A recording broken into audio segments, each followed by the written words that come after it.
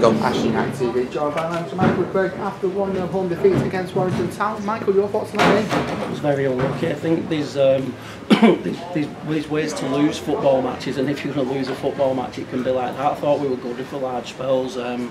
Dubious free kick to lead to the goal, and we're just guilty of missing some chances. You know, massive. Tom's at the back post, had one cleared off the line, massive penalty shout for handball, but we was good today. I think it looked like we had an identity. We were good in wide areas. I thought all the new lads played well, and I think today is a good start to the rest of the season. You know. You mentioned the new lads there, Adam Senior, Jordan Hugh, making the debuts and both being involved massively in the game. Yeah, they were both great. Obviously, Jordan's not played many games, but I thought he caused them problems, did well, and rightly so. He's a very good player, and we've got him for 28 days, and he'll do some damage for us. There's no doubt about that. And I thought, you know, Adam found his feet as the game went on. Him and Ben linked up really well, and to be honest, we could have had a couple of goals from their play. It's so disappointing to take, but I think we can be really positive today.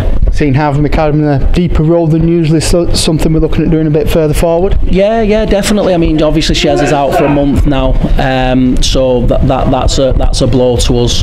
But he can do really well there, and he's got everything. He's got legs. He can play. He's got goals. You know, he's got a good size, good engine. So I thought Harvey done well, and you still forget how young he is. We've had a lot of young lads out there today, and I think our fitness levels showed. It was all us them last 20 minutes.